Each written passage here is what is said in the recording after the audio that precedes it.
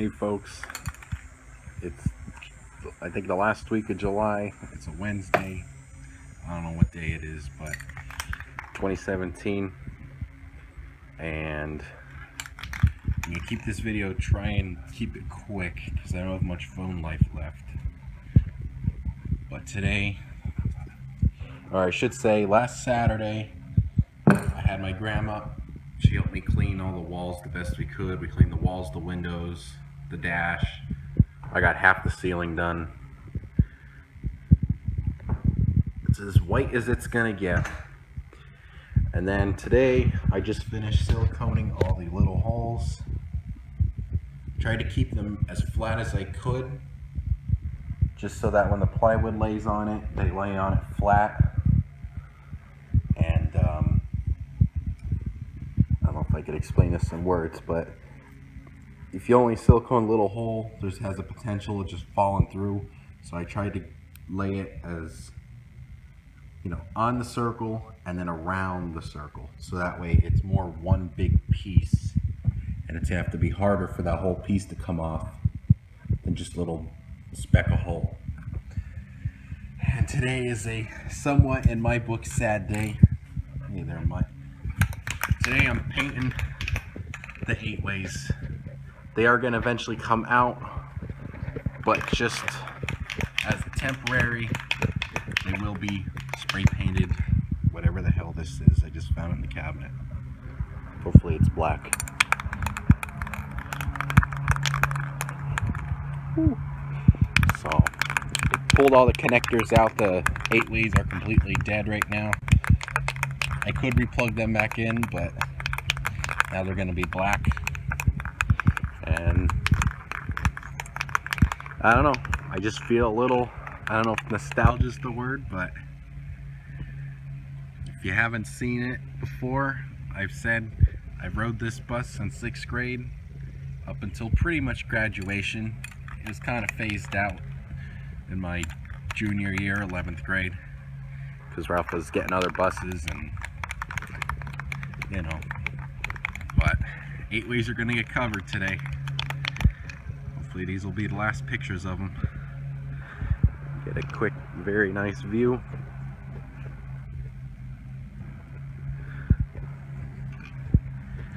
And yeah, I guess I could just take them off and sell the lenses, but I don't think I'll find a buyer that's going to want them anyway, so. And what am I going to get? Freaking $2 for them? I'll pass.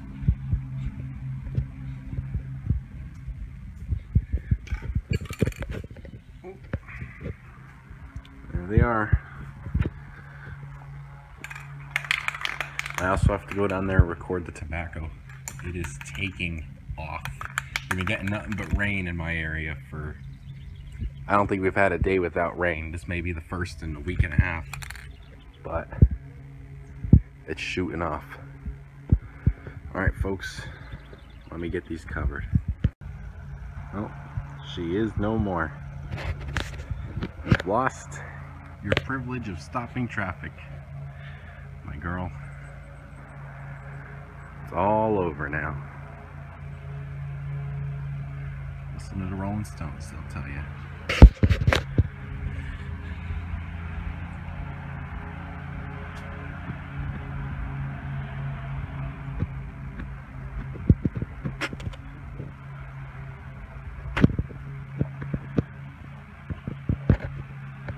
Just to prove it, let me double check because I'm pretty sure I unhooked them. I unhooked them one day and I tried to reconnect them, and one of them was in the wrong spot and they were all jazzed up, but yep, disconnected. So there we have it. And I'm gonna crawl under here and see if I could trace the horn wires. Horn don't work.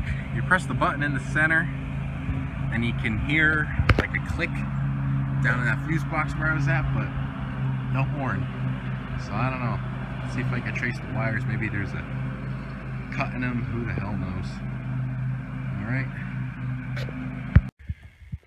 Hi folks. Today is, oh God, August 12th. 11th. It's a Friday, I think. And I don't know. All right, it's dark out.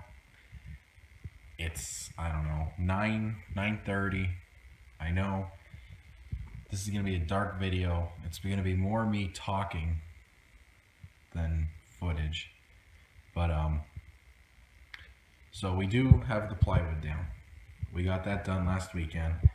Last weekend was just a mess of busyness. Our township bazaar was going on. I was working there every day. I had to do a lot of things for my gram. Had card night. Busy. And I would record this tomorrow in the daytime, but I will more than likely forget, and it'll be about another week or so that this will be pushed off. I don't know why my dome lights aren't working. They've always been spotty. I'll probably just go up here and play around with the light, with the switch, try and get them to come on. But so our plywood's down, 3/4 inch pressure treated. We use self-tapping screws, 1 inch and 7/16. If you're doing this on your own, you might want to use a slightly longer screw. These ones did catch, but only kind of barely. You can only see like maybe 2 to 4 rings of thread. If you like go under the bus and look at it, you can only see like 2 to 4 rings of thread. So they did catch. We also use liquid nails. It's like an adhesive. So they're down there. They ain't going nowhere. Again, I apologize that it's dark. I'm just recording this because I have a good feeling I'm going to forget. I have the mind of probably a 70-year-old.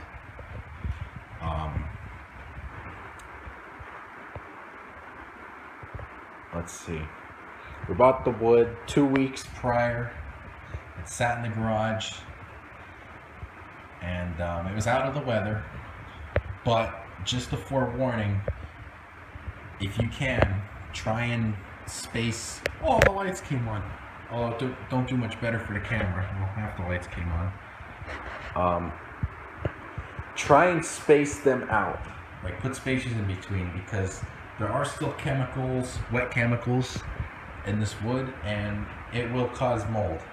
We did find mold on our wood. We just put it down regardless. I mean, we brushed it off, we put it in the sun for a little bit, but we still put it down regardless. We put the mold face up. I'm very confident that we won't have a mold problem because it's a school bus. On a sunny day, it gets hotter than hell in this thing. It's like one giant oven. I'm sure that in a hot week of weather, if not 2 weeks, these things will be completely dry ass, but dry. They'll be dry. So 3/4 inch pressure treated. That's what we went with. It's down. Make sure you buy the screws that have a normal flat head. That's a flat head, obviously, normal, just your normal style screw. When you get the self-taps, don't get the ones like we used over here, because the heads will stick out. And if you ever want to put like a nice flooring on top, it's gonna be all bumpier than hell. You don't want that. And it is raining, as you can hear. I'm gonna go sit in the driver's seat and just talk to you guys. So, like I said, today is, I think, the 11th. It's August. It's a Friday. So, a long time ago, I posted that I got an insurance quote. That was one of the big deciding factors if I got this bus, was, can I insure it? Called Progressive Direct. Told them I needed a commercial policy for personal use. Gave them all my information, and they got me a quote for, I think it's on the full coverage. Wow, it's starting to rain. I hope you can hear me. I might have to redo this after all. For full coverage, On my name, a 19 going on 20-year-old's name, full coverage, it was $1,700 a year. That was before, you know, discounts, you know, student discount, ABS, you know, try and haggle a little bit, you know, see what you can get out of it. So I called. I was going to activate it. You know, we're going to activate it. Then we were going to run down the pilot with this thing, get a CAT scale weigh in for we need a weight slip to get the weight class lowered on here so we can make it a non-CDL. Well, I called yesterday. Progressive no longer insures converted school buses. Period. I was fucking pissed. I was feeling somewhere between pissed, depressed, and just disappointed. Now, it was probably my own fault for letting them know that it was a converted bus. I mean, if you go on schoolie.net, you could tell that you have to be very, I don't want to say sneaky, but you have to be very particular of what you say, you know, because insurance companies for some reason don't want to hear converted school bus unless maybe it was done by a professional, which that is a thing. So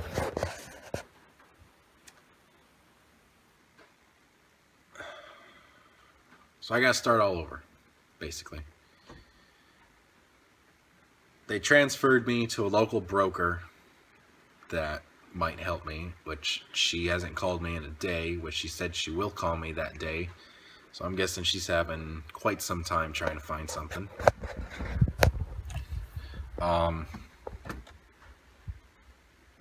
So I pondered on it a little while, and I was just gonna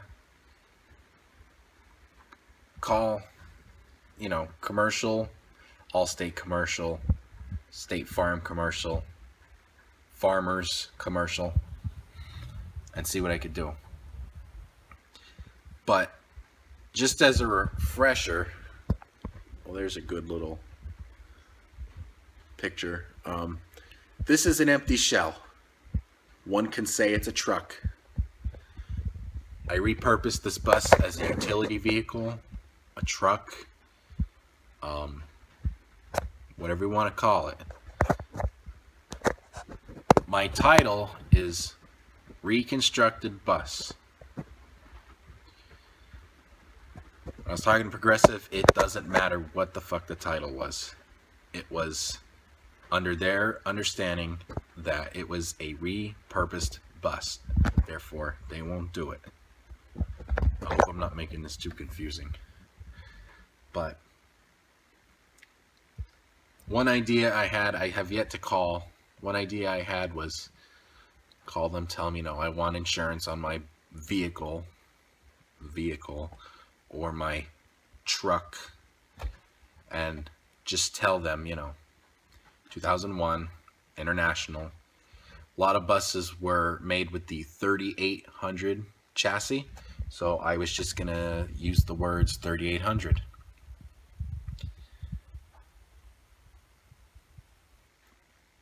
When they get the VIN number, they might see that it is a school bus, you know, it's in the VIN number, that's what it was. That if they look hard enough and they notice that, it might raise a flag, it might not. It's something I gotta try. I already forget what I else said. I'll try not to repeat myself if it's not already too confusing. But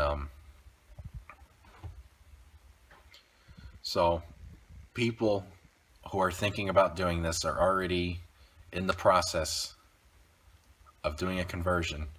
Please just double check every now and then about your quote. Or even if you don't have a quote, you gotta get it insured, because how the hell are you gonna drive if it's not insured? I don't know. I would, but I'm too young to be doing white collar crimes or anything like that, so I don't need none of that shit.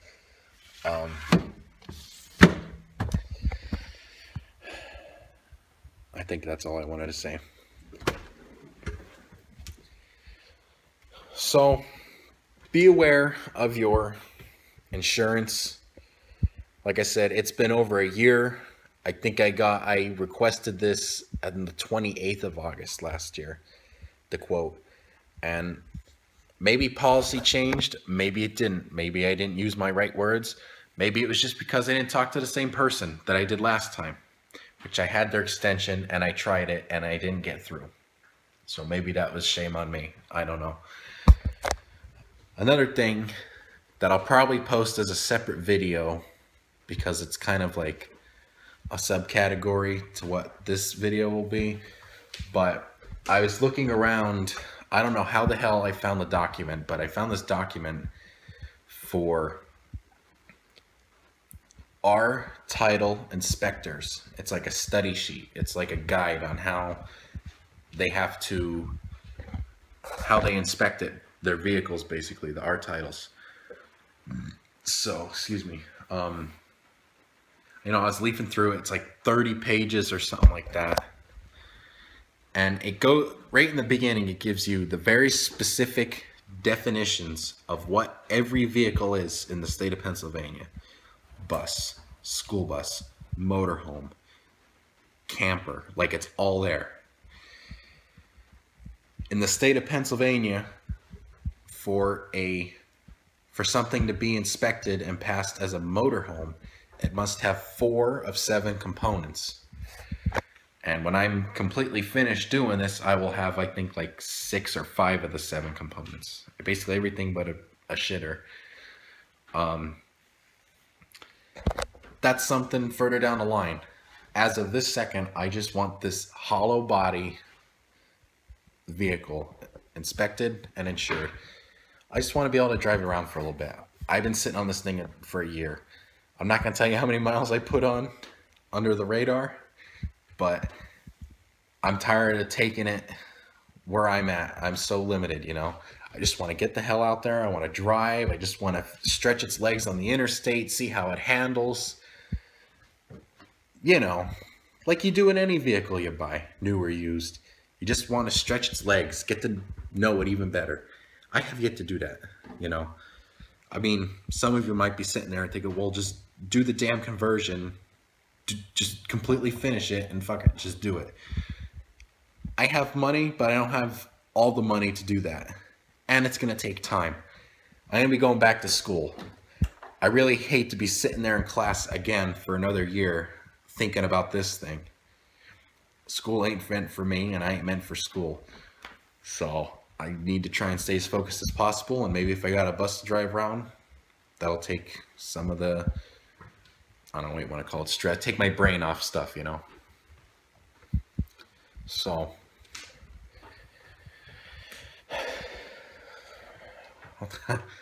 that's all the advice I got for insurance.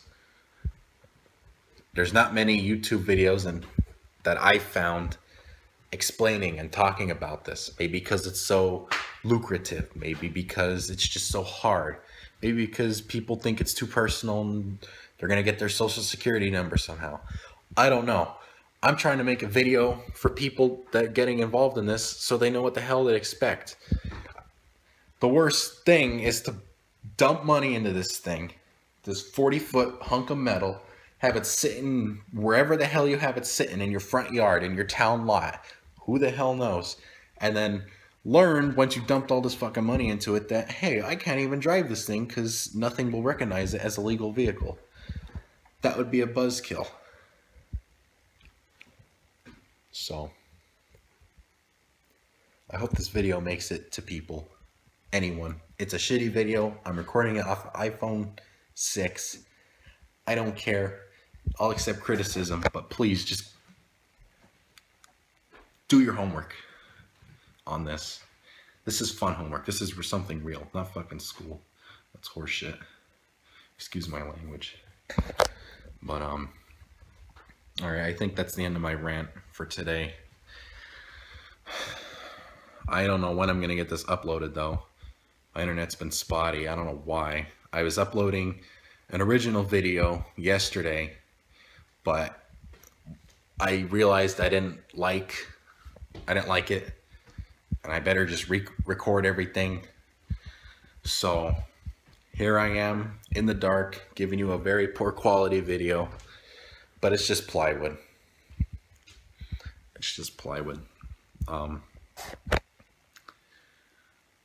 don't know. I don't got nothing else. Well, if I got one other thing, it'll be this. I'll talk about the plywood a little bit more. Let's see. We'll reverse the camera. This first piece we cut for the corners. I got a sliver in my toe. I'm out here terrified. We cut the corners. I said, oh, just, you know, stick this corner of plywood in right there, and we'll just push down, and it'll go right over the lip. You know, it'll flex in the middle, and it'll go right over. Well, it didn't. So we had to cut this one in half and put it in as piece one and piece two. Second pieces we put in long ways. Notched out the wheel wells. We thought, hey, this is also kind of a good thing because we got a pretty decent amount out of this plywood, you know. Not much wasted, whatever. These two are long ways, and those two are also long ways. There's only a few inches. We decided we're not going to try and dick around with these two things, just because I'm going to have to grind them out. It's going to make another mess. Then we have to attempt to put them back in at one point. We have to raise them, put them back in, drill new holes. That's okay. We don't need that. I'm going to try to get this sliver out of my toe. Yeah, so we're not going to screw around with those.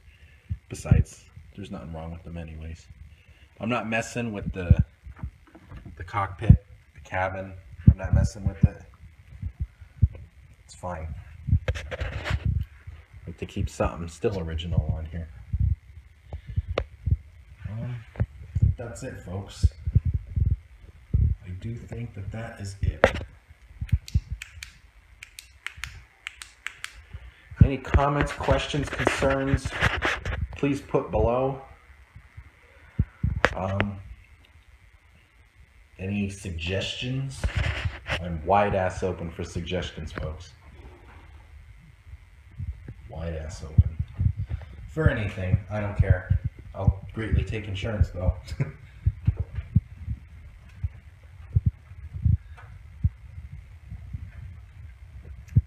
And oh, I already have footage I recorded yesterday, but I will show you what the screws we bought looks like. And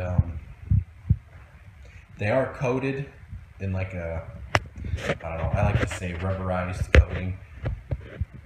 The screws aren't gonna react with the chemicals in the wood.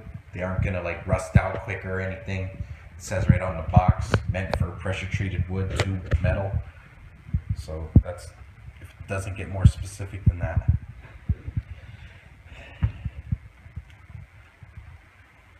Okay. Once again, there's a quick overview. Sorry that it's at night. This is half-ass production here. Gets the point across, but yet doing it cheaply. And that's all that matters, getting the point across. Alright folks, have a good one.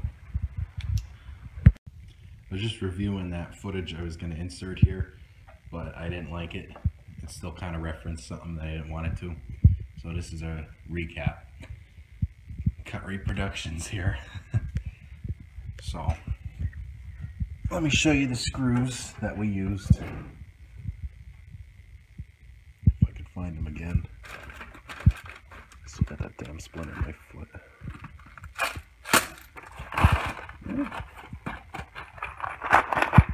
Going to the light.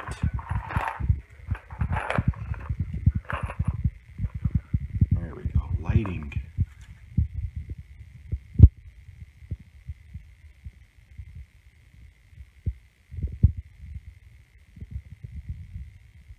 Like I said, if you pick some up for yourself, try and get a little bit longer if you could. If you're using 3/4 inch. I would do that just to play it safe.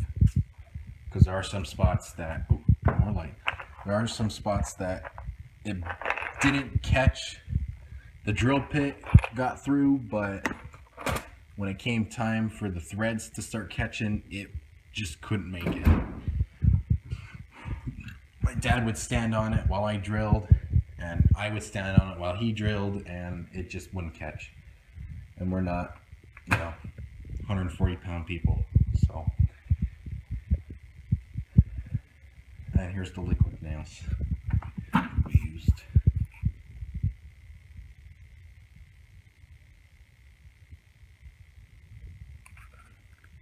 Look at that, look how deep that is.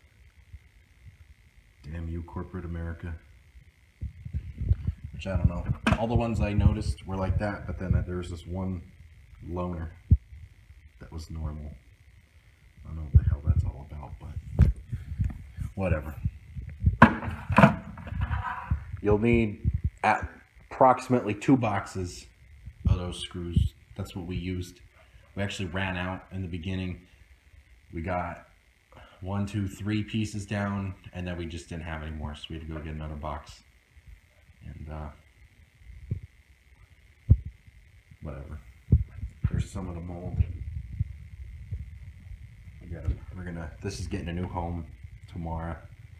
Making a little bit of room in here. And these are leftover strips.